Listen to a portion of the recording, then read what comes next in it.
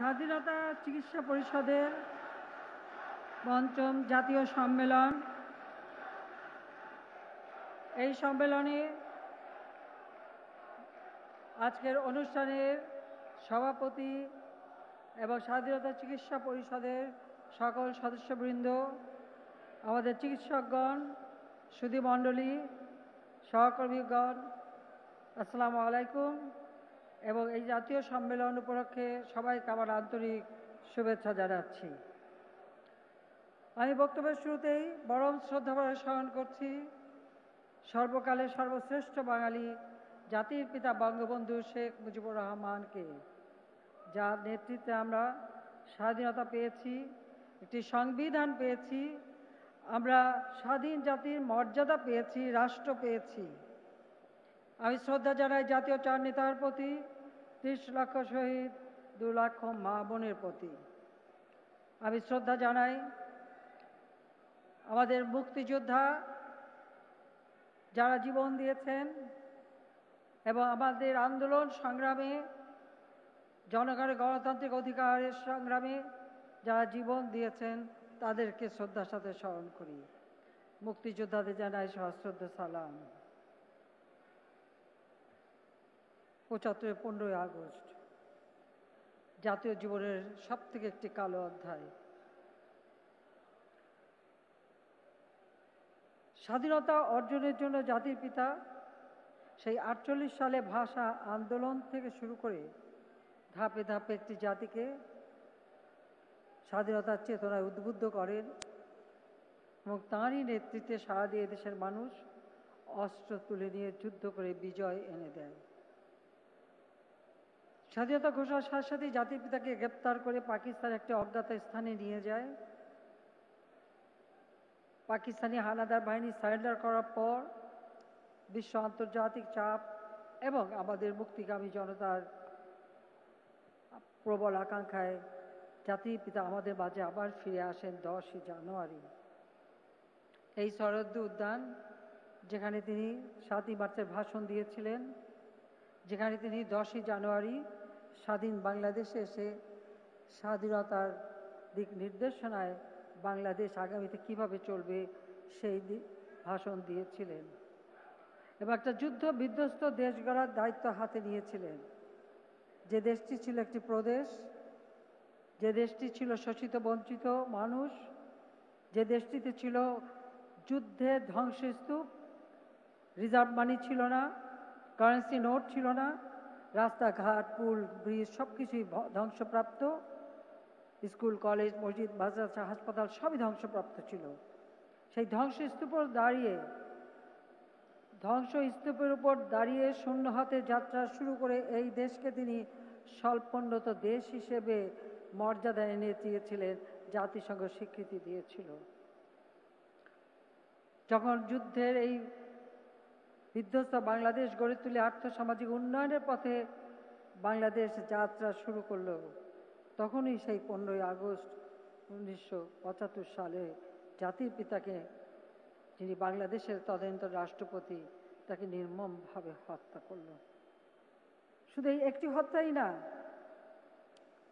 সেই সাথে আমার মা সারাটা জীবন যিনি আমার বাবার পাশে ছায়ার মতো ছিলেন, জীবনে কোনো চাওয়া পাওয়া ছিল না, তিনিও এই দেশের স্বাধীনতার জন্যই সব কিছু ত্যাগ স্বীকার করেছেন, তাকেও নির্মমভাবে হত্যা করল। আমার ভাই, আমার থেকে সবাই কিন্তু ছোট, কামাল, ক্যাপ্টেন শেখ কামাল মুক্তিযোদ্ধা, লেফটেন্যান্ট শেখ জামাল মুক্তিযোদ্ধা, তাদেরকে হত্যা করলো। একই সাথে তাদের নবপরিণীত বধূ সুলতানা এবং পারভিন জামাল রোজিকে হত্যা করেছে। আমার ছোট্ট 10 বছরের ভাইটি, জানি না তার কি অপরাধ ছিল, তাকেও ঘাতক দল রেহাই দেয়নি, নির্মমভাবে হত্যা করে। আমার একমাত্র চাচা শেখ আবু নাসের মুক্তিযোদ্ধা, তিনি সরাসরি অস্ত্র হাতে নিয়েও যুদ্ধ করেছেন, তাকেও নির্মমভাবে হত্যা করেছে। এবং এই ঘাতকের দল একই দিনে 3টি বাড়িতে আক্রমণ করে। আমার মেজ ফুপুর বাড়ি আক্রমণ করে শেখ ফজলুল হক মনি, যিনি আমাদের স্বাধীনতার সংগ্রামে যার অবদান এবং যিনি একজন মুক্তিযোদ্ধা, তাকে নির্মমভাবে হত্যা করে। আর তার অন্তঃসত্ত্বা স্ত্রী আর্যমণি, যে আমার ফুফাতো বোন ছিল, তাকেও হত্যা করে। আমার সেজ ফুপুর বাড়ি আক্রমণ করে। আমার ফুপা আব্দুর রব সানিয়াবাদ, আমার ফুফাতো বোন বেবি, ফুফাতো ভাই আরিফ, 4 বছরের তার নাতি সুকান্ত সহ তার ভ্রাতুষ পুত্র এবং আত্মীয় সহ সেখানেও পরিবারের সদস্যদের হত্যা করে এবং গুলিবিদ্ধ অবস্থায় আহত ছিল আমার ফুপু, আমার ফুফাতো ভাই আবুল হাসান আবদুল্লাহর স্ত্রী শাহানা, আমার আর এক বোন বিউটি, রিনা, খোকন, এরা ছিল গুলিবিদ্ধ।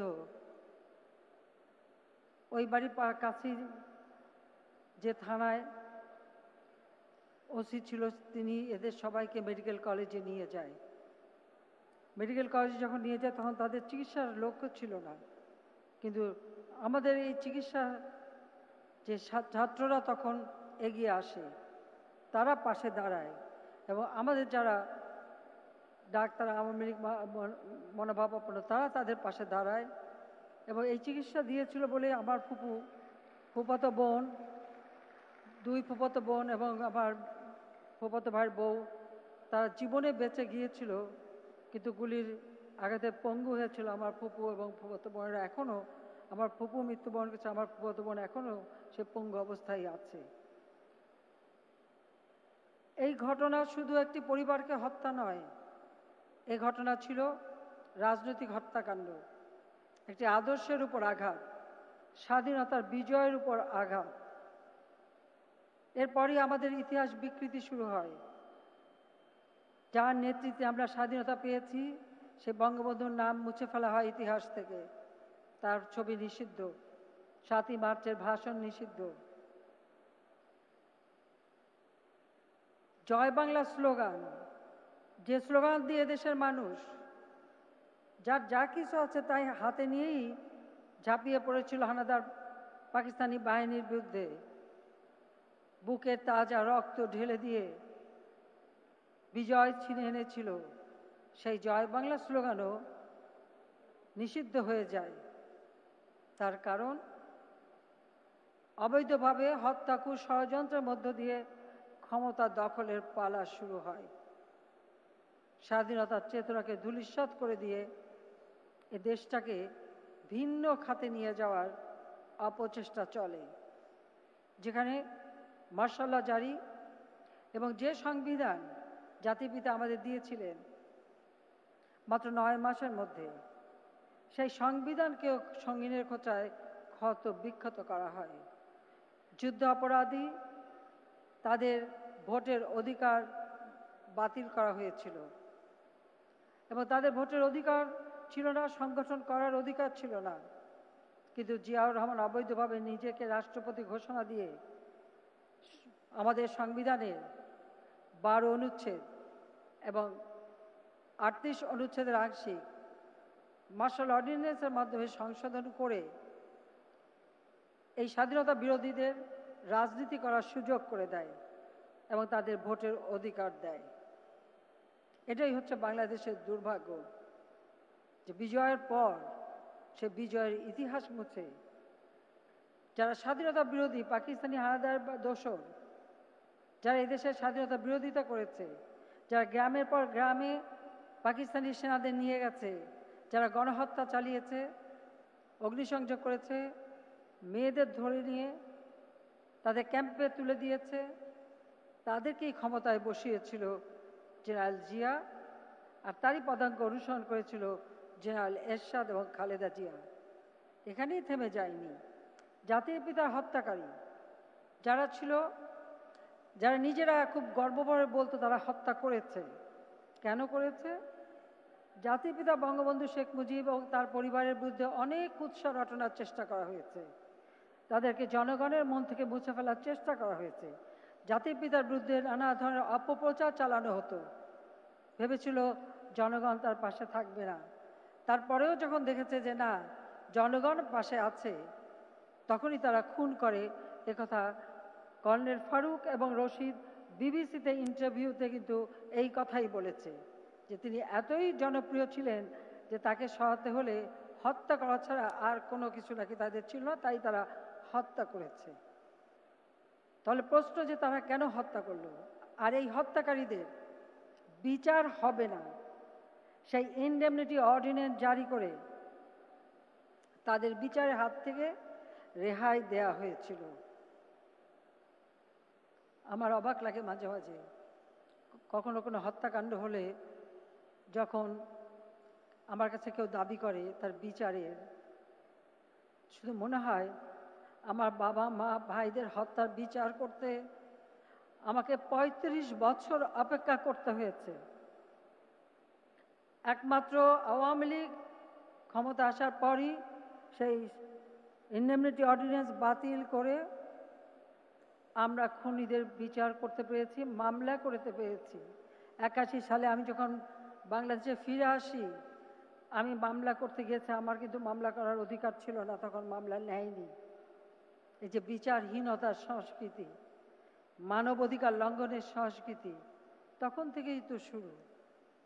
তবু আমি আল্লাহর কাছে শুকরিয়া আদায় করি আর জনগণের প্রতি আমার কৃতজ্ঞতা জানাই যে অন্তত তারা ভোট দিয়ে আমাকে নির্বাচিত করেছিল বলেই এই হত্যার বিচার করতে পেরেছি। কিন্তু এখনও কিছু খুনি রয়ে গেছে।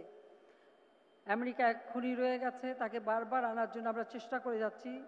যেহেতু তার ফাঁসির আদেশ হয়েছে, আমেরিকা তাই সেই খুনিকে লালন পালন করছে। অবশ্য আমেরিকার কারবারই এরকম। এখানে যেমন একজন ড্রাগ ডিলার যে বারবার ড্রাগ সহ ধরতে গেছে পুলিশ, তার উপরে হামলা করেছে, র্যাব ধরতে গেছে, হামলা করেছে, 14টা মামলার আসামি, এবং এই ড্রাগ সহ ধরা পড়ে সে পুলিশের উপরে তার গ্রুপ গুলি করে, র্যাবের উপরে গুলি করে, তারপর সেও গুলি খায়, মারা যায়। তার জন্য আমাদের দেশের কিছু লোক বিভিন্ন জায়গায় তদবির করে বেড়ায়, অথচ এই ড্রাগ ডিলারদের খোঁজ আনতে যেয়ে, ধরতে যেয়ে আমাদেরই একজন এয়ারফোর্সের অফিসার, তাদেরকে ড্রাগ ডিলাররা হরণ করে নিয়ে যায় এবং অত্যন্ত নির্মমভাবে তাকে মারে, হত্যা করে। এই মাত্র কিছুদিন আগের ঘটনা। এ ব্যাপারে কিন্তু এদের কোনো উদ্বেগ নাই, মানবাধিকার সংস্থাগুলিরও উদ্বেগ নাই, বা ওই যে যারা আমাদের উপর স্যাংশন দেয় আমেরিকা, তাদেরও কোনো উদ্বেগ নাই, কারো কোনো উদ্বেগ নাই। কেমন একটা অদ্ভুত বিশ্ব পরিস্থিতি, সেটাই আমাকে অবাক লাগে যে খুনিদের লালন পালন করা, একজন কানাডায়, একজন পড়ে আছে আমেরিকায়, আর 2 জন পাকিস্তানে। এই পাকিস্তানের রশিদ আর ডালিম, আর একজনের খবর পাওয়া যাচ্ছে না, কখনো ইন্ডিয়াতে, কখনো জার্মানিতে, বিভিন্ন জায়গায় মুসলেউদ্দিন। তারপরে আমাদের প্রচেষ্টা আছে যে পৃথিবীর যেখানেই থাক, যেভাবেই হোক, এদেরকে ধরে এনে এদের সাজা অবশ্যই আমরা নিশ্চিত করব ইনশাআল্লাহ, সেটাই আমি চাই। জাতির পিতা বঙ্গবন্ধু শেখ মুজিব এদেশের মানুষের ভাগ্য পরিবর্তন করতে চেয়েছিলেন।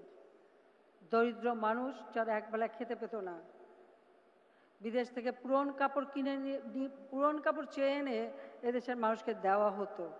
81 সালে আসার পরও আমি এই অবস্থা দেখেছি। একবেলা এক মুঠো খাবার জোগাড় করা তাদের কষ্ট ছিল, রোগের চিকিৎসা পেত না।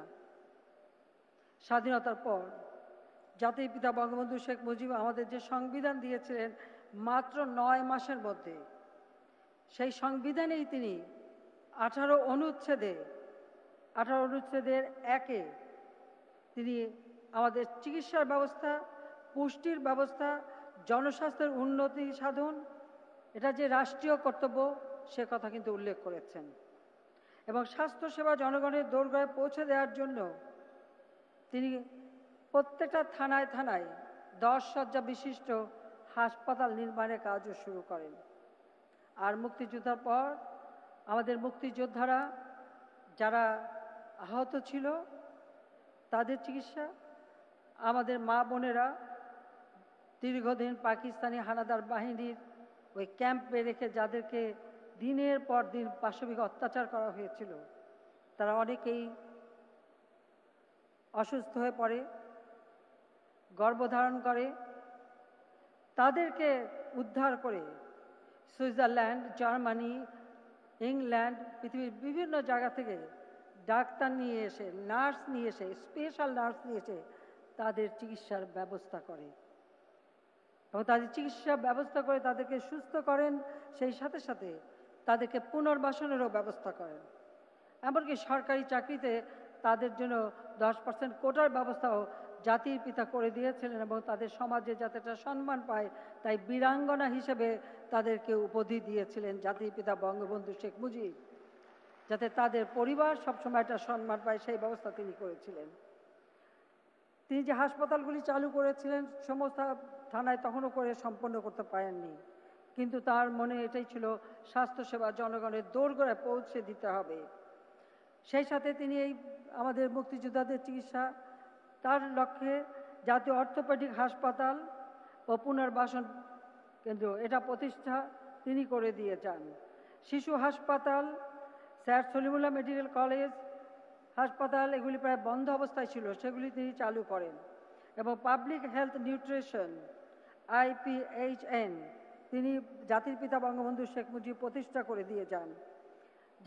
জাতীয় সামাজিক ও চিকিৎসা প্রতিষ্ঠান NIPSOM, Bangladesh medical O dental council BMDC, Bangladesh college of physician and surgeon BCPS এবং বাংলাদেশ চিকিৎসা গবেষণা প্রতিষ্ঠান BMRC সবই কিন্তু ওই মাত্র 3.5 বছরের মধ্যে জাতির পিতা বঙ্গবন্ধু শেখ মুজিব করে দিয়ে গেছেন।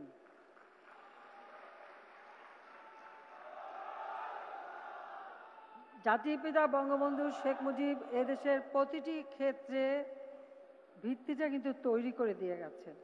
এই সরকার গঠন করতে এসে কাজ করতে যেয়ে আমি নিজেই বিস্মিত হই যে যেখানে কোনো টাকা ছিল না, পয়সা ছিল, এই অবস্থার মধ্যেও তিনি কিভাবে এত কাজ করে দিয়ে গেলেন।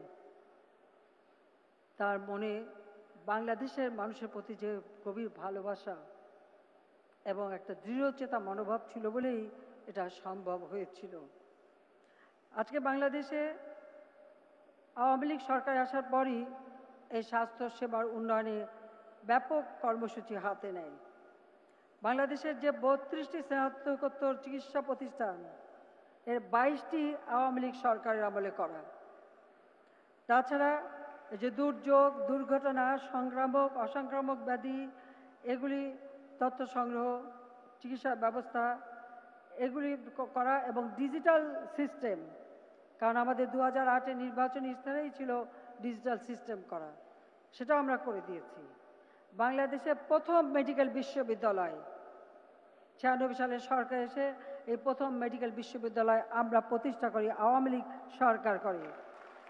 তখন বিএনপির যে ডাক্তাররা ছিল তারা কিন্তু এর অনেক বাধা দিয়েছিল, সেটা আপনারা নিশ্চয়ই জানেন, মনে আছে আপনাদের, প্রচণ্ড বাধা দিয়েছিল এই মেডিকেল বিশ্ববিদ্যালয়ে, কিন্তু আমরা সেটা করে দিই।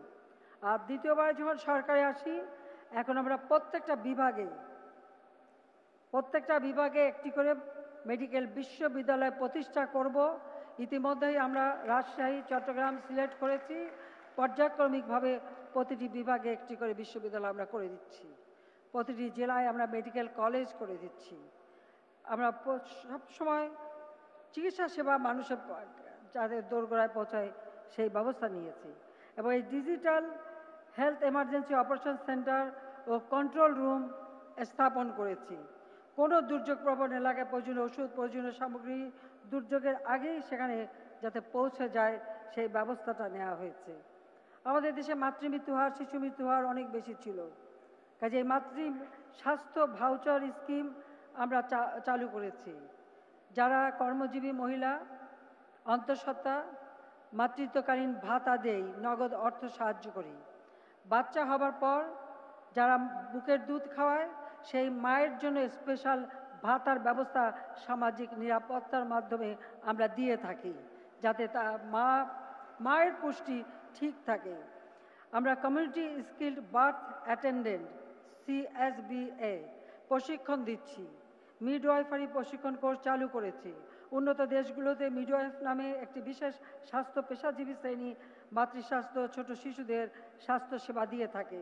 কাজে আমরা বাংলাদেশেও সেটা এখন তাদের ট্রেনিং দেওয়া হচ্ছে এবং এই সেবাটা আমরা মানুষের দোরগোড়ায় পৌঁছে দেওয়ার ব্যবস্থা নিয়েছি। সিনিয়র স্টাফ নার্সদের 6 মাসের মিডওয়াইফারি প্রশিক্ষণ দেওয়া হয়েছে এবং 3 বছর মেয়াদী ডিপ্লোমা ইন মিডওয়াইফারি কোর্স আমরা চালু করেছি। ইতিমধ্যে 3000 মিডওয়াইফারি পদ সৃষ্টি করে তাদেরকে পদায়নও করা হয়েছে। এখানে আমাদের মেয়েদের কর্মসংস্থানও বাড়ছে, পাশাপাশি মানুষ সেবা পাচ্ছে, মাতৃত্বকালীন সেবা পাচ্ছে। আমাদের প্রসবজনিত কারণে যে সমস্ত সমস্যা দেখা দেয়, আমরা বিভিন্ন স্বাস্থ্যকেন্দ্র, জাতির পিতা যে ইউনিয়নের স্বাস্থ্যকেন্দ্র করে গেছেন, পাশাপাশি আমরা কমিউনিটি ক্লিনিক করেছি। এই কমিউনিটি ক্লিনিক তাছাড়া মাতৃ সদনও করা হয়েছে বিভিন্ন জায়গায়। আমাদের যেমন পরিবার পরিকল্পনা কেন্দ্র করা হয়েছে, প্রতিটি জায়গায় কিন্তু এই মাতৃত্বকালীন সেবা দেওয়া হচ্ছে, সেই ব্যবস্থাটা আমরা দিয়েছি। এবং মাতৃ মৃত্যু কমানো বা প্রসবজনিত যে সমস্ত সমস্যা দেখা দেয়, তার জন্য স্বাস্থ্যকেন্দ্রগুলিতে অক্সিটোসিন ইনজেকশন এবং বিনা পয়সায় মিজোপ্রস্টল ট্যাবলেট এগুলো কিন্তু বিনা পয়সায় সরবরাহ করা হচ্ছে। আমাদের মাতৃত্ব শিশু মৃত্যু হার এগুলি যাতে কমায় তার জন্য maternal and prenatal death review and surveillance কার্যক্রম শুরু হয়েছে এবং কমিউনিটি ক্লিনিকে নিরাপদ প্রসবের ব্যবস্থাও, যেখানে হাসপাতাল থেকে দূরে, সেখানে সেই ব্যবস্থাও করে দেওয়া হচ্ছে। তাছাড়া মেয়েদের অন্যান্য যে সমস্ত অসুখগুলি দেখা দেয়, যেমন অবস্টেট্রিক ফিস্টুলা রিপেয়ার কার্যক্রম, সার্ভিক্যাল বা ব্রেস্ট ক্যান্সার স্ক্রিনিং কার্যক্রম, সেগুলো আমরা চালু করে দিচ্ছি যাতে করে আমাদের মেয়েদের স্বাস্থ্য সেবাটা নিশ্চিত হয়, সে ব্যবস্থা নিয়েছি। মাতৃ স্বাস্থ্যের উপর জাতীয় কৌশলপত্র প্রণয়ন করে দিয়েছি, যার ফলে এই কৌশলপত্র অনুযায়ী তাদেরকে সব ধরনের সেবা, অর্থাৎ যখন আমাদের মেয়েরা মাতৃত্বকালীন থাকে বা প্রসবের পূর্বে তাদের কি অবস্থা, প্রসবকালীন সময় কি সমস্যা, বা প্রসব পরবর্তীকালে কিভাবে তারা চিকিৎসা সেবা নেবে বা কিভাবে যত্ন নেবে, বা নবজাত শিশুর যত্ন কিভাবে নেবে, নবজাত শিশুর স্বাস্থ্য পরীক্ষা, এ ব্যাপারে তাদেরকে সচেতনতা সৃষ্টি করা এবং তাদের সেবা দেওয়া, সেটাও আমরা ব্যবস্থা করেছি। সেই 97 সাল থেকে 28শে মে জাতীয়ভাবে নিরাপদ মাতৃত্ব দিবসও আমরা পালন করে যাচ্ছি। আমরা সারা দেশে ন্যাশনাল নিওনেটাল হেলথ প্রোগ্রাম, শিশু বয়সের সমন্বিত চিকিৎসা সেবা IMCI ও পুষ্টি কর্নার কার্যক্রমও চালু করেছি। আমাদের সরকার আমলে পুষ্টি খাতে ব্যাপক অগ্রগতি সাধিত হচ্ছে, যেখানে যে শিশু ওজনে কম হয় বা একটু খাটো হয় বা খুবই দুর্বল শিশু হয়, সেটা যাতে না হয় তার জন্য মাতৃত্বকালীন সময়ে আমরা মায়েদের সেবা করার ব্যবস্থা নিচ্ছি। মাতৃদুগ্ধ পানের ব্যাপারে আমরা ব্যাপক প্রচলন করছি, এটার হারও বৃদ্ধি পেয়েছে। প্রায় 6 মাস অন্তর অন্তর আমরা ভিটামিন A ক্যাপসুল দিচ্ছি, আর তাছাড়া একটু বড় হলেই কৃমির জন্য ওষুধ দেওয়া হচ্ছে। কাজে এটা অনেক সময় বুঝতে পারে না, কাজে মাদের সচেতন করা এবং সেই ব্যবস্থাটাও আমরা নিয়েছি। নিউরো ডেভেলপমেন্ট ও সমস্যা এবং অটিজম শিশু, এক সময় এমন ছিল কারো বাচ্চা যদি এরকম কোনো অটিজম অথবা প্রতিবন্ধিত হতো তা সেটা লুকিয়ে রাখতো, বলতে লজ্জা পেত, এই বাচ্চাদের বাইরে নিয়ে আসতে পারতো না। কিন্তু আজকে আর সে অবস্থা নেই, কারণ তাদের ব্যাপারে আমরা যে চিকিৎসার ব্যবস্থা, তাদের ছোটবেলার থেকেই যেন পরীক্ষা করে দেখা হয় যে তার কোনো রকম নিউরো ডেভেলপমেন্টে কোনো অসুবিধা আছে কি না, সেটা পরীক্ষা করে যথেষ্ট ব্যবস্থাপত্র যাতে নেওয়া যায় সেই ব্যবস্থাটা করা হচ্ছে। এবং এ ব্যাপারে আমি বলবো যে সাইমা ওয়াজেদ তার ইনিশিয়েটিভ ছিল, সে শুধু বাংলাদেশ না সমগ্র আন্তর্জাতিকভাবেই সে এই বিষয় অটিজম বিষয়টাকে সামনে নিয়ে এসেছে, যার ফলে আজকে মানুষের সচেতনতা বেড়েছে। এখন কিন্তু কোনো প্রতিবন্ধী বা অটিস্টিক শিশু নিয়ে বাবা মা বাইরে যেতে লজ্জা পায় না, বরং তারা বলে তাদের যে এই অবস্থা আছে, তাদেরকে ট্রেনিং দেওয়া এবং এই ট্রেনিং গার্জিয়ানকে যেমন দেওয়া দরকার, আর এর জন্য বিশেষজ্ঞ তৈরি করা দরকার এবং তাদেরকেও ট্রেনিং দেওয়া যে এই ধরনের বাচ্চাদের সঙ্গে কিভাবে ব্যবহার করতে হবে, কিভাবে চিকিৎসা করতে হবে, সেই বিষয়টা সম্পর্কেও সচেতনতা সৃষ্টি করা দরকার। আমি আশা করি আমাদের চিকিৎসকবৃন্দ এ ব্যাপারে আর একটু যত্নবান হবেন। শুধু এই ক্ষেত্রে বিশেষায়িত চিকিৎসা তা না, যাদের কাছে চিকিৎসা করতে যাবে তারা যেন এই ব্যাপারে সচেতনতাটা তাদের মাঝে দরকার, সে আপনারা করবেন। 2001-এ আমার নিজের চোখে দেখা বিএনপি জামাত জোট যে নির্বাচনে, একে তো তখন আমাদেরকে জোর করে হারানো হয়, আর সেই নির্বাচনে তারা যেভাবে কারচুপি করে এবং ক্ষমতায় আসে, ক্ষমতা আসার সাথে সাথে এদেশের মানুষের উপর এমন অত্যাচার শুরু করে, ঠিক মনে হয়েছে যে সেই 71 সালে পাকিস্তানিরা যেভাবে অত্যাচার করেছে ঠিক তারই পুনরাবৃত্তি ঘটেছে। মেয়েদেরকে উপর পাশবিক অত্যাচার, সেই আপনাদের অনেকে মনে থাকতে পারে, সে ছোট্ট 6 বছরের রাজুফা, তাকে গ্যাং রেপ করেছিল। ওইটুকু বাচ্চা, তা একটা গ্রামের মেয়ে, ছোট্ট শিশু, ব্লেড দিয়ে তার স্ত্রী অঙ্গ কেটে তাকে গ্যাং রেপ করে, তাকে আমরা ঢাকা মেডিকেল কলেজে নিয়ে এসে চিকিৎসা দিই।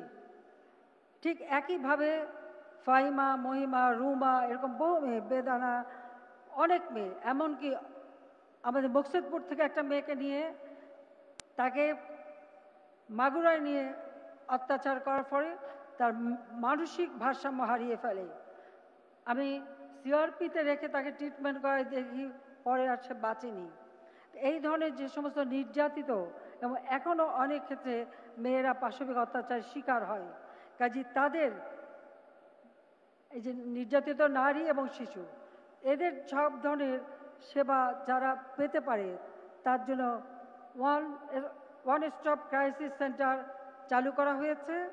আর সেই সাথে সাথে তাদের আইনি সেবা দেওয়ার জন্য আমাদের সমগ্র বাংলাদেশে লিগ্যাল এইড কমিটি করা আছে, সেখানে আমরা বিশেষ অর্থ বরাদ্দ রাখি, আর এর মাধ্যমেও তারা চিকিৎসা পায়, বা তারা মামলা করতে পারে, মামলায় তাদেরকে লয়ার দেওয়া হয়, সাহায্য করার ব্যবস্থা করা হয়, সেই ব্যবস্থাটাও আমরা নিয়েছি। আমাদের দেশে কোনো ডিএনএ সিস্টেম ছিল না, আমরা ইতিমধ্যে ন্যাশনাল ফরেন্সিক ডিএনএ প্রোফাইলিং ল্যাবরেটরিও স্থাপন করে দিয়েছি, যার ফলে একটা হচ্ছে মানুষকে ধোঁকা দেওয়া থেকে বাঁচবে, সম্পত্তিও রক্ষা করতে পারে, আবার সেই সাথে সাথে এরকম অত্যাচারিত নির্যাতিত হলে কার দ্বারা অত্যাচারিত সেটাও ধরা সহজ, সেই ব্যবস্থাটাও আমরা করে দিয়েছি।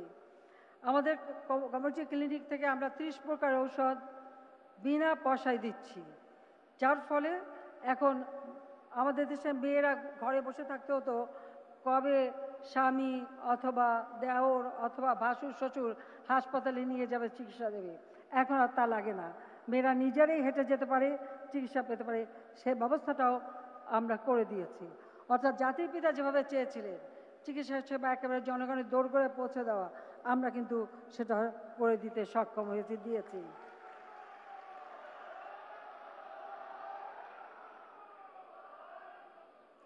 আমাদের পুরো কমিউনিটি ক্লিনিক থেকে সমস্ত স্বাস্থ্য সেবা, এটা কিন্তু আমরা ডিজিটাল সিস্টেমে পুরো নেটওয়ার্কের মধ্যে নিয়ে এসেছি, যাতে যে কোনো ধরনের চিকিৎসা সেবা মানুষ পেতে পারে। সেই জন্য স্বাস্থ্য বাতায়ন খুলে দিয়ে সেই স্বাস্থ্য বাতায়নের মাধ্যমেও যে কোনো স্বাস্থ্য পরামর্শ যাতে পেতে পারে আমাদের দেশের মানুষ, সেই ব্যবস্থাটাও আমরা করে দিয়েছি।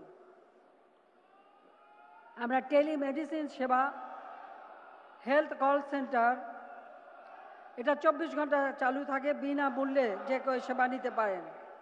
এখানে চিকিৎসকের পরামর্শ, অ্যাম্বুলেন্স বুকিং, অভিযোগ পরামর্শ জানানো, একটু পরে স্লোগানটা একটু পরে, অনেক কথা বলা, একটু বলে রাখি, যা শুনি যে আমরা নাকি কিছুই করি নাই, তাই যখন যে সেক্টরে যাচ্ছি সেই সেক্টরে কি কাজ করেছি একটু মানুষকে জানানো দরকার।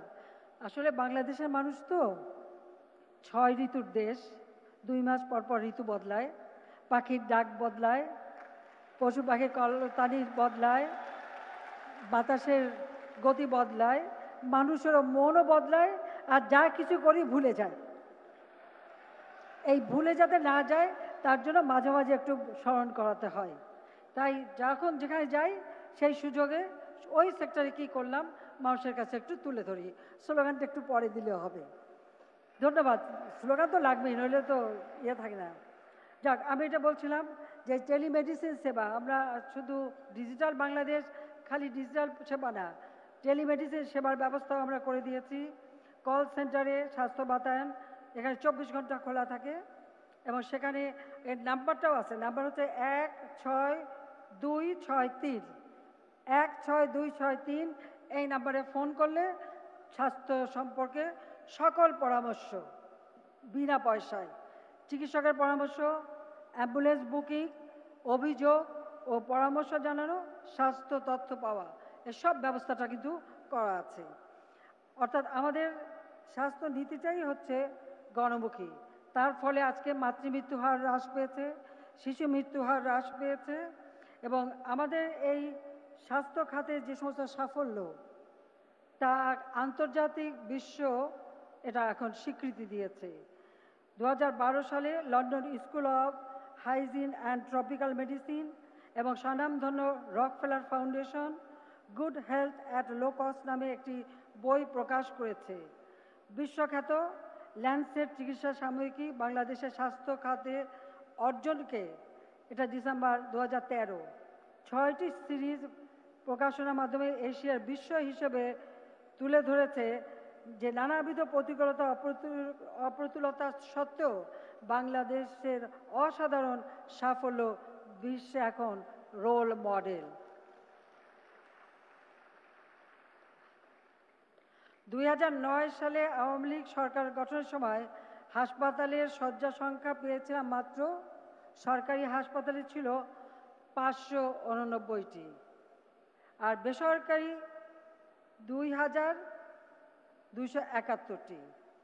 2022 সালে সরকারি হাসপাতালে আমাদের শয্যা সংখ্যা বৃদ্ধি করেছি 68,345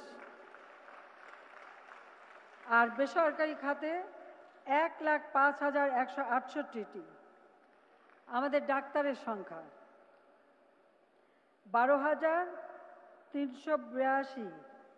আজকে ডাক্তারকে চাকরি দিয়েছি, ডাক্তারের সংখ্যা আমাদের 30,152। নার্স যা মাত্র 14,000 ছিল, এই 14,000 মধ্যে 10,000 কিন্তু আওয়ামী লীগেরই নিয়োগ দেওয়া ছিল, কিন্তু সেটা আজকে 2022-এ 43,015 জন নার্স এখন আমরা নিয়োগ দিয়েছি। এবং এখানে একটু বলে রাখি, নার্সিং সিস্টেমটাকে আমাদের শুধু ডিপ্লোমা নার্স ছিল, এটাকে গ্র্যাজুয়েট নার্স করা এবং নার্সদের চাকরি আপগ্রেড করা সেটাও আমি করে দিয়েছি। এবং বেসরকারি হাসপাতাল যাতে আমাদের দেশে হয়, 96 সালে সরকারে আসার পর আমরা ইন্ডাস্ট্রি করতে সমস্ত ক্যাপিটাল মেশিনারিজ বা স্বাস্থ্যসেবার মেশিনারিজ ইন্ডাস্ট্রির জন্য যে ট্যাক্স হলিডে দেওয়া হয়, যে কর রেয়াত দেওয়া হয় বা যে সমস্ত সুযোগ দেওয়া হয়, তার প্রতিটি সুযোগ আমি স্বাস্থ্য খাতে দিয়ে দিই, যাতে বেসরকারি খাতে আমাদের ভালো ভালো হাসপাতাল গড়ে ওঠে। বাংলাদেশে এখন যে হাসপাতালগুলির নাম করা প্রত্যেকটা কিন্তু আমরা ওই সুবিধাটা দিয়েছি, পরেই কিন্তু বেসরকারি খাতে উন্নত মানের হাসপাতাল প্রতিষ্ঠা হয়েছে। এখানে একটু মজার কথা বলে রাখি, আমাদের যারা এত অর্থশালী সম্পদশালী তারা তো আবার ওই আমাদের দেশে কি আছে দেখে না, হাঁচি কাশি দিলেই দৌড়ায় বিদেশে। তবে করোনাকালীন সময়ে ভালো একটা ঘটনা ঘটেছে যে তখন তার যেতে পারছে না, সিঙ্গাপুর হাসপাতালও বন্ধ, ব্যাংকক বন্ধ, আমেরিকা বন্ধ, ইংল্যান্ড বন্ধ, সব বন্ধ। তখন তো বাধ্য হয়েছে আমাদের এখানে চিকিৎসা নিতে। সবথেকে বড় কথা ভ্যাকসিন। পৃথিবীর অনেক উন্নত দেশ, ধনী দেশ, কেউ কিন্তু বিনা পয়সায় ভ্যাকসিন দেয়নি, কিন্তু বাংলাদেশে আমি দিয়েছি। ভ্যাকসিন যখন গবেষণা পর্যায়ে তখন থেকে বুকিং দেওয়া শুরু করেছি। 1200 কোটি টাকা নগদ দিয়ে, কারণ যদি এই ভ্যাকসিন গবেষণা সফল না হতো আমাদের টাকাটা কিন্তু পানিতে যেত। কিন্তু তারপরেও আমি দিয়েছি এই জন্য যে গবেষণা করে যেটাই বের হবে সবার আগে আমি নিয়ে আসবো, আমার দেশের মানুষকে দেব। তা আমাদের এই বড়লোক যারা রুগী আপনাদের, তারা কিন্তু সবাই বাধ্য হয়েছে আমাদের হাসপাতালগুলিতে যেতে, এবং যাওয়ার পরে অনেকের চক্ষু চড়ক গাছ। তাদের কথা, আমাদের দেশে এত সুন্দর সুন্দর হাসপাতাল আছে, সরকারি হাসপাতালে এত ভালো সেবা দেয়, তারা কিন্তু অবাক হয়েছে। আমি ধন্যবাদ জানাই যে আমাদের ডাক্তার, নার্স, স্বাস্থ্যকর্মী সবাইকে আমি আন্তরিক ধন্যবাদ জানাই যে এই সেবাটা দিয়ে বাংলাদেশের স্বাস্থ্য খাতের একটা অবস্থান তারা সামনে নিয়ে এসেছেন। তারপর যাদের পয়সা আছে তারা তো যাবেই, কিছু করার নাই। তারা গেলে ঠিক আছে, আমাদের গরিব রোগীদের তো জায়গা হয় বেশি, এটাই তো ভালো কথা। যাও, আমরা কোভিড-19 মোকাবেলার জন্য খুব অল্প সময়ের মধ্যে, কারণ এত দ্রুত কিন্তু কখনো কোনো নিয়োগ হয় না, আমি চিকিৎসক, নার্স, ল্যাব অ্যাটেন্ডেন্ট, আয়া, ওয়ার্ড বয়, পরিচ্ছন্নতা কর্মী, মেডিকেল টেকনোলজিস্ট, মেডিকেল টেকনিশিয়ান, কার্ডিওগ্রাফার সহ বিশাল জনবল আমরা নিয়োগ দিয়েছি, যেটা আমাদেরকে স্বাস্থ্যসেবাটা জনগণের কাছে পৌঁছে দিতে খুব সহজ হয়েছে।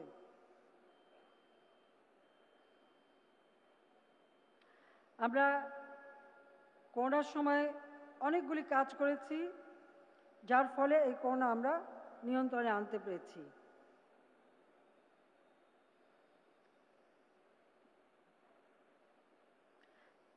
ইতিমধ্যেই ভ্যাকসিন দেওয়ার ক্ষেত্রে এই গতকালকে রিপোর্ট, গতকাল পর্যন্ত 14,94,94,049 জনকে প্রথম ডোজ, 12,51,09,629 জনকে দ্বিতীয় ডোজ এবং 5,88,82,275 জনকে বুস্টার ডোজ দেওয়া হয়েছে। এখানে একটু বলে রাখি,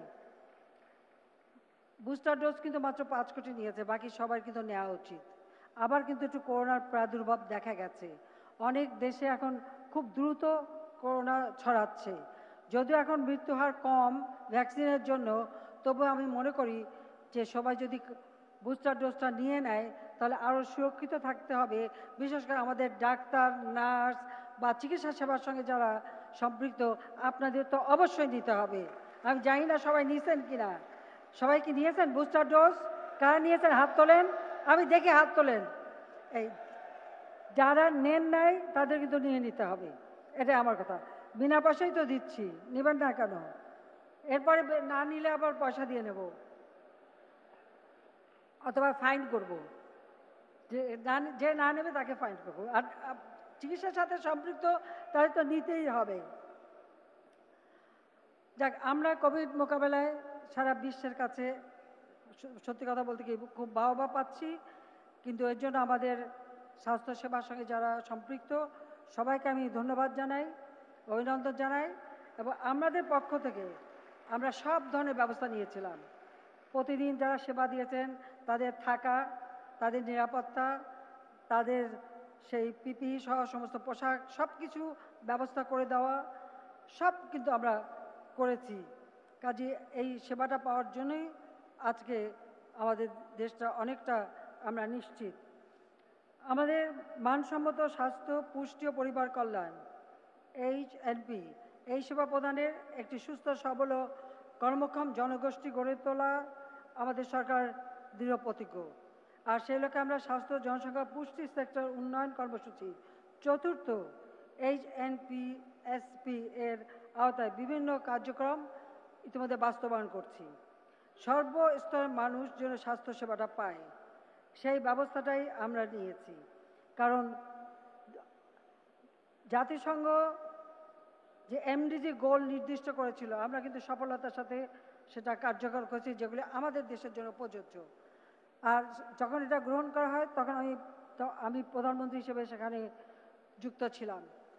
দ্বিতীয়বার SDG সাস্টেনেবল ডেভেলপমেন্ট গোল 2030, এটাও আমরা কিন্তু কার্যকর ব্যবস্থা নিচ্ছি। এর মধ্যে স্বাস্থ্যসেবা পুষ্টি, এটা একটা সবথেকে বড় বিষয়। কাজে এখানে আমরা আমাদের যে সফলতা ইনশাল্লাহ দেখাতে পারবো। কাজে এটা অর্জনের জন্য আমরা আমাদের যা যা প্রয়োজন আমরা করে যাচ্ছি। বাংলাদেশ অর্থনৈতিকভাবে যাতে আরও ভালো হয়, বাংলাদেশের মানুষের আর্থসামাজিক উন্নতি যাতে হয়, তার জন্য যথাযথ পদক্ষেপ আমরা নিয়েছি, যার ফলে আজকে আমরা দারিদ্র্যের হার 40 ভাগ থেকে 20 ভাগে হ্রাস করতে সক্ষম হয়েছি। মানুষের খাদ্য নিশ্চয়তা আমরা দিচ্ছি, কিন্তু করোনা ভাইরাসের অর্থনৈতিক মন্দা সারা বিশ্বকে আজকে আমি বলবো যে অর্থনৈতিক মন্দায় ফেলেছে। ওই অবস্থায়ও বাংলাদেশ কিন্তু এখন পর্যন্ত আমরা আমাদের অর্থনৈতিক গতিশীলতা বা সক্ষমতা আমরা ধরে রাখতে সক্ষম হয়েছি। যদিও আমাদের মধ্যে অনেক কথা বলা হয়, কিন্তু তারপর আমি বলবো যে আমাদের লক্ষ্য যেহেতু স্থির আছে, যেহেতু 2008-এ নির্বাচনী ইশতেহার দিয়েছিলাম, রূপকল্প 2021, আমরা কিন্তু সেটা অর্জন করে আজকে বাংলাদেশ উন্নয়নশীল দেশের মর্যাদা পেয়েছে। এই মর্যাদা ধরে রেখে 2041 সালের মধ্যে বাংলাদেশকে উন্নত সমৃদ্ধ দেশ হিসেবে আমরা গড়ে তুলব, সেটাই আমাদের লক্ষ্য। আর সেই লক্ষ্য নিয়ে আমরা কাজ করেছি। 2010-এ আমরা যে প্রেক্ষিত পরিকল্পনা করেছিলাম 2010 থেকে 20, সেটা বাস্তবায়ন করেই আমরা উন্নয়নশীল দেশের মর্যাদা পেয়েছি, যেটা আমাদের লক্ষ্য ছিল। জাতিপিতা স্বল্পোন্নত দেশ রেখে গেছেন, আমরা আজকে উন্নয়নশীল দেশের মর্যাদা পেয়েছি। আমাদের যে উন্নয়নের গতি এবং প্রবৃদ্ধি একমাত্র জাতির পিতা বঙ্গবন্ধু শেখ মুজিবের আমলে আমাদের প্রবৃদ্ধি 9 ভাগের উপরে উঠতে সক্ষম হয়েছিল, তারপরে কিন্তু আর হয়নি। আওয়ামী লীগ সরকারে আসার পরে আমরা 8 ভাগ পর্যন্ত প্রবৃদ্ধি অর্জন করতে পেরেছিলাম, কিন্তু দুর্ভাগ্যের বিষয় এই কোভিড-19 এসে আমাদের সেই উন্নয়নের গতিটাকে শ্লথ করে দেয়। আজকে আমি বলবো যে আমরা তারপর চেষ্টা করে যাচ্ছি আমাদের এই উন্নয়নের ধারাটা যাতে অব্যাহত থাকে, সেই জন্য আমাদের প্রচেষ্টা আছে। আমরা কিছু অগ্রগতিও পাচ্ছি, তবে খাদ্য নিরাপত্তা নিশ্চিত করা, বিশ্বব্যাপী যখন ইউক্রেন রাশিয়া যুদ্ধ, তার উপর আমেরিকার স্যাংশন, ইউরোপের স্যাংশন, কাউন্টার স্যাংশন, যার ফলে আজকে প্রত্যেকটা জিনিস আন্তর্জাতিক বাজারে অত্যাধিক মূল্য বৃদ্ধি হয়েছে। আপনারা দেখেছেন ইংল্যান্ড, গ্রেট ব্রিটেন, তারা তাদের অর্থনৈতিক মন্দা ঘোষণা দিয়েছে। ঠিক এমনি ইউরোপ সহ বিভিন্ন দেশই কিন্তু এই মন্দা দ্বারা আক্রান্ত। সেখানে আমি সবাইকে আহ্বান করেছি যেন কৃচ্ছ্রতা সাধন করে সবাইকে একটু সাশ্রয়ী হতে হবে, বিদ্যুৎ, পানি বা খাদ্য কোনো অপচয় যেন না হয়, সেদিকে বিশেষভাবে দৃষ্টি দেওয়ার জন্য আমি অনুরোধ জানাচ্ছি। আমরা তো সারা বাংলাদেশে প্রত্যেক ঘরে ঘরে বিদ্যুৎ পৌঁছে দিয়েছিলাম, কিন্তু আজকে এখন ভোজ্য তেলের দাম যেমন বেড়েছে, জ্বালানি তেলের দাম বেড়েছে, যে সমস্ত খাদ্য আমদানি করা হয় প্রত্যেকটা জিনিসের দাম বেড়ে গেছে। এবং শুধু জিনিসের দামই বাড়ে নাই, সেই সাথে সাথে পরিবহন খরচ বেড়ে গেছে, যার ফলে আমাদের অনেক অধিক মূল্য দিয়ে ওই গম, ভুট্টো, তেল, ভোজ্য তেল, জ্বালানি তেল থেকে শুরু করে চিনি সব কিছুই অতিরিক্ত দামে যেমন আমদানি করতে হচ্ছে, পাশাপাশি পরিবহন, যে জাহাজ $800 ছিল সেই জাহাজ এখন $3800 দিয়ে ভাড়া করে আনতে হয়, যার ফলে এই ধাক্কাটা তো আমাদের উপর আসে। সেই জন্য আমার অনুরোধ যে কেউ যেন কোনো রকম অপচয় না করে, প্রত্যেকে নিজ নিজ সাশ্রয়ী হওয়া একান্তভাবে দরকার। আমরা ইতিমধ্যে আমাদের চিকিৎসা সেবা, মানুষের ঔষধ বিতরণ, সেগুলো কিন্তু আমরা এখনও চালু রেখেছি এবং এটা চালু থাকবে। সাথে সাথে খাদ্য, যেহেতু অর্থনৈতিক মন্দা, সারা বিশ্বে আমাদের দেশেও জিনিসের দাম বেড়েছে, মূল্যস্ফীতি বেড়েছে, মানুষের যাতে কষ্ট না হয় তার জন্য যারা একেবারে দরিদ্র এবং যারা কোনো কাজ করতে পারে না তাদেরকে আমরা বিনা পয়সায় প্রতি মাসে 30 কেজি করে চাল দিচ্ছি। প্রায় 50 লক্ষ মানুষ সেটা পাচ্ছে। যারা একটু নিম্নবিত্ত আরও 50 লক্ষ মানুষকে আমরা মাত্র 15 টাকা কেজিতে চাল বিতরণ করছি। আর টিসিবির কার্ড দিয়ে আরও 1 কোটি মানুষ মাত্র 30 টাকা কেজিতে চাল, ডাল, তারপরে এছাড়া তেল এবং চিনি এবং অন্য প্রয়োজনীয় জিনিস আমরা কিন্তু ভর্তুকি দিয়ে স্বল্প মূল্যে যারা আমাদের মানে স্বল্প আয়ের মানুষ তাদেরকে দিচ্ছি। অর্থাৎ প্রায় 2 কোটি পরিবারকেই আমরা সরাসরি সহযোগিতা করে যাচ্ছি এই জন্য যে বাংলাদেশে কোনো মানুষ যেন কষ্ট না পায়, না খেয়ে না থাকে, সেদিকে দৃষ্টি দিয়েই। কিছুদিন থেকে শুনলাম যে আমাদের দেশে সবাই রিজার্ভ সম্পর্কে এবং অর্থনীতি সম্পর্কে ভীষণভাবে পারদর্শী হয়ে গেছে। গ্রামে গ্রামে চায়ের দোকানে রিজার্ভ নিয়ে কথা। সেখানে আমার কথা হচ্ছে, জাতির পিতা তো যাত্রা শুরু করেছিলেন শূন্য রিজার্ভ নিয়ে। তিনি তো এই দেশটাকে গড়ে তুলেছিলেন। আর আমাদের রিজার্ভ, হ্যাঁ, 96 সালে যখন সরকার গঠন করি, বিএনপি ক্ষমতায় ছিল, রিজার্ভ রেখে গিয়েছিল $2.57 বিলিয়ন। আমরাই উদ্যোগ নিয়ে সেই রিজার্ভ কিছুটা বাড়াই। 2001-এ যখন নির্বাচন হয়, এ কথাটাও বোধহয় সবাইকে একটু মনে রাখতে হবে যে 2001-এর নির্বাচনে তখন তত্ত্বাবধায়ক সরকার সিস্টেম ছিল, আওয়ামী লীগ সরকার, আমরা কিন্তু খুব শান্তিপূর্ণভাবে ক্ষমতা হস্তান্তর করি। বাংলাদেশের সার্বিক চিত্রটা যদি দেখেন, বাংলাদেশের ইতিহাসে ওই একবারই, অর্থাৎ স্বাধীনতার পর জাতির পিতা সংবিধান দিয়ে 73 সালে নির্বাচন দেন, 75 সালে জাতির পিতাকে হত্যা করে ক্ষমতা দখল, এই যে ক্ষমতা দখলের পালা শুরু, এরপরে কোনোদিনই আর বাংলাদেশে শান্তিপূর্ণভাবে ক্ষমতা রদ বদল হয় নাই। প্রতিটি সময় কিন্তু হয় আমরা আন্দোলন করে ক্ষমতা থেকে উৎখাত করেছি, যেমন খালেদা জিয়া 1996 সালের 15ই ফেব্রুয়ারি এক ভোটার বিন ইলেকশন করলো, জনগণ একটা ভোটও দিতে পারেনি। আমরা জনগণকে আহ্বান করলাম, আন্দোলন হলো, 15ই ফেব্রুয়ারি ইলেকশন হয়েছে, 30শে মার্চ খালেদা জিয়া বাধ্য হয়েছিল পদত্যাগ করতে, নিশ্চয়ই আপনাদের মনে আছে। ভোট চুরির অপরাধে খালেদা জিয়াকে বাংলাদেশের জনগণ পদত্যাগ করতে বাধ্য করেছিল 96 সালের 30শে মার্চ। এরপর যে নির্বাচন হয়, সেই নির্বাচনে আওয়ামী লীগ সরকারে আসে। 2001-এ আমরা শান্তিপূর্ণভাবে সেই ক্ষমতা হস্তান্তর করি। মানে বাংলাদেশের ইতিহাসে একবারই শান্তিপূর্ণভাবে ক্ষমতা হস্তান্তর হয়, সেটাও আওয়ামী লীগ যখন ক্ষমতায়, তখন, অন্য কোনো সময় না। কাজে আমরা কিন্তু সবসময় রাজনৈতিক স্থিতিশীলতা চাই, গণতান্ত্রিক ধারাবাহিকতা চাই। আজকে 2008 নির্বাচনে আওয়ামী লীগ জয়ী হয়ে সরকার গঠন করে। আমরা এই তৃতীয়বারের মতো এখন সরকারে, অন্তত এইটুকু দাবি করতে পারি, এই 14 বছরে বাংলাদেশ ঘুরে দাঁড়িয়েছে, উন্নয়নশীল দেশের মর্যাদা পেয়েছে, আমাদের দেশের মানুষের অর্থনৈতিক উন্নতি হয়েছে। যে রিজার্ভ খালেদা জিয়া রেখে গিয়েছিল, 2008-এ নির্বাচনের পর 9 যখন সরকার গঠন করি, তখন থেকে 5 বিলিয়নের কিছু উপরে রিজার্ভ, সেই রিজার্ভ আমরা বৃদ্ধি করি। তবে করোনার সময় যেহেতু মানুষের বিদেশে যাওয়া ছিল না, কোনো হুন্ডি ব্যবসা হয়নি, হুন্ডি ব্যবসা বন্ধ ছিল, রেমিটেন্স সরাসরি সরকারিভাবে এসেছে, বিদেশে যাওয়া ছিল না বলে কোনো খরচ ছিল না, আমদানি সম্পূর্ণভাবে আমদানি রপ্তানি বন্ধ, যার ফলে আমাদের রিজার্ভ প্রায় 48 ভাগে উঠে গিয়েছিল।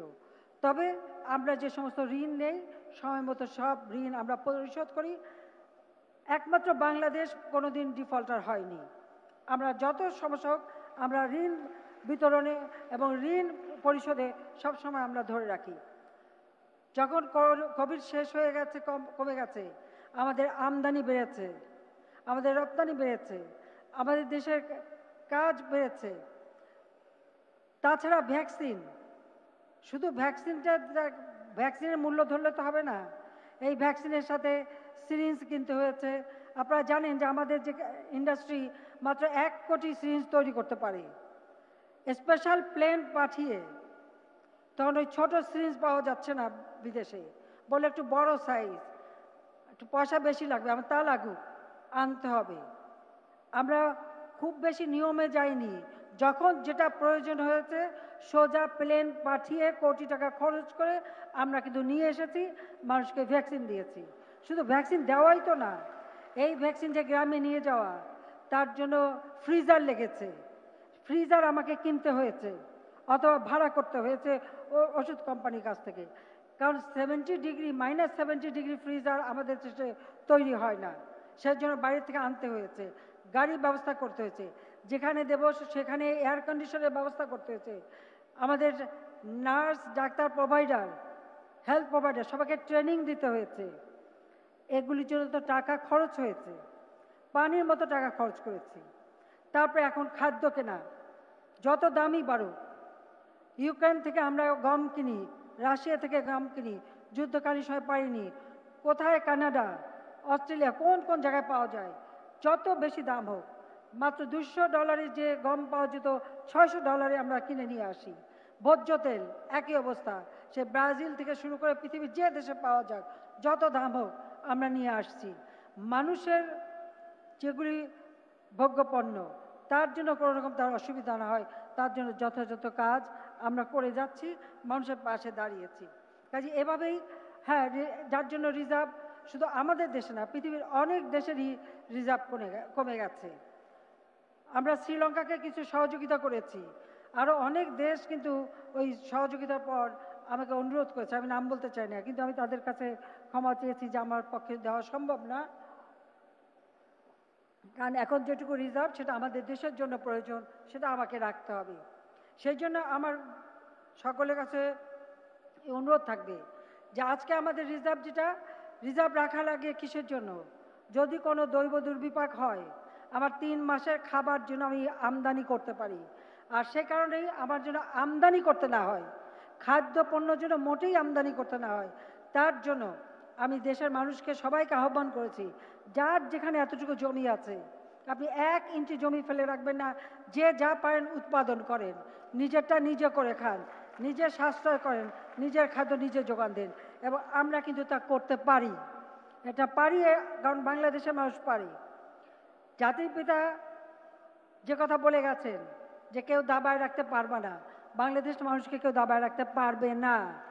আর বাংলাদেশের মানুষ অত্যন্ত উৎসাহী, তাদেরকে একটু সুযোগ দিলে তারা এই কাজ করতে পারে। আমরা যে কারণে সকলকে আহ্বান করেছি, আমাদের যারা চিকিৎসক বা আমাদের এখানে যারা আছেন তাদেরকেও আহ্বান জানাই, জমি জমা তো সবার কিছু কিছু আছে, সবাই যাতে সেখানে ফসল হয়, কিছু হয়, তরি তরকারি হয়, শাকসবজি হয়, তার ব্যবস্থা নেন, সবাই উৎপাদন করেন। আমরা শুধু নিজেদের চাহিদা মেটাবো না, অনেক দেশকে আমাদের সহযোগিতা করতে হবে। আমরা খাদ্যপণ্য আমরা কিন্তু অনেক দেশকে সাহায্য করতে পারি। সেই জন্য আমরা যে 100টা অঞ্চল করেছি, অর্থনৈতিক অঞ্চল, সেখানে যেমন কর্মসংস্থান হবে, বিনিয়োগ আসছে, সেই সাথে আমরা খাদ্য প্রক্রিয়াজাত শিল্পের উপরে গুরুত্ব দিচ্ছি। আসলে মানুষের যদি শরীরে পুষ্টি থাকে, তাই মাছ, মাংস, ডিম, দুধ, প্রচুর পরিমাণে ফলমূল গবেষণা করে করে আমরা উৎপাদন বাড়াচ্ছি। আমাদের সীমিত জায়গায় আমরা আমাদের দেশের মানুষের চাহিদা পূরণ করছি, সাথে সাথে এটাও মনে করি যে আমরা মানুষকেও দিতে পারবো। কাজে আমরা এভাবেই, হ্যাঁ, আমাদের খরচ হচ্ছে রিজার্ভ, এটাও ঠিক। তারপর আমি বলবো যে আমাদের এখন যে রিজার্ভ, তাতে 3 মাস না, আমরা 5 মাসের আমদানি করতে পারি, সে পরিমাণ অর্থ আমাদের কাছে আছে। তাছাড়া একটা গুজব ছড়াচ্ছে টাকা ব্যাংকে নাই, টাকা পাবে না, সবাই টাকা ব্যাংকে থেকে তুলে ঘরে রাখে। ঘরে টাকা রেখে তো চোরকে সুযোগ করে দেওয়া, তাই না? চোরের পোয়া বড় হচ্ছে, তারা বেশ ভালোভাবে জানবে ওই বাড়িতে টাকা আছে, যাই চুরি করি। কারণ সে চোরের হাতে তুলে দেবে না ব্যাংকে টাকা থাকবে, সে টাকার মালিক যারা তাদের উপরেই নির্ভর করে। কাজে আমরা ওটাই চাচ্ছি। আমরা তারপরে আমি বলবো যে ভোগ্য পণ্যের কোনো অসুবিধা হবে না। আর ইউক্রেন থেকে, রাশিয়া থেকেও আমরা আমদানি শুরু করেছি, যদিও স্যাংশনের কারণে ডলারের পেমেন্টের অসুবিধা, আমরা বিকল্প ব্যবস্থা কিভাবে করা যায় তার জন্য ব্যবস্থা নিচ্ছি। যাক, আমি সবাইকে ধন্যবাদ জানাই যে অনেক দীর্ঘ সময় বক্তব্য দিলাম, আপনারা যে ধৈর্য ধরে শুনেছেন সেজন্য ধন্যবাদ জানাই। ডাক্তারদের অবশ্য ধৈর্য আছে, আমি তা জানি, কারণ আমাদের দেশে ডাক্তার অতিরিক্ত কাজ করে, মানুষকে সেবা দেয়। যাক, আমি এইটুকুই বলবো যে আজকে আমাদের দেশ এগিয়ে যাচ্ছে, এগিয়ে যাবে। স্বাধীনতা চিকিৎসা পরিষদের ৫ম জাতীয় সম্মেলন, এই সম্মেলন সফল হোক। জাতির পিতার স্বপ্নে সোনার বাংলা গড়ে তুলব। আমার দেশের মানুষ সুস্বাস্থ্যের অধিকারী হবে, আমার দেশের মানুষ সুন্দরভাবে বাঁচবে, সেটাই আমরা চাই। এই কথা বলেই আমি স্বাধীনতা চিকিৎসা পরিষদের এই সম্মেলনের শুভ উদ্বোধন ঘোষণা করছি। আপনাদের সম্মেলনের সাফল্য কামনা করি। জয় বাংলা, জয় বঙ্গবন্ধু, বাংলাদেশ চিরজীবী হোক।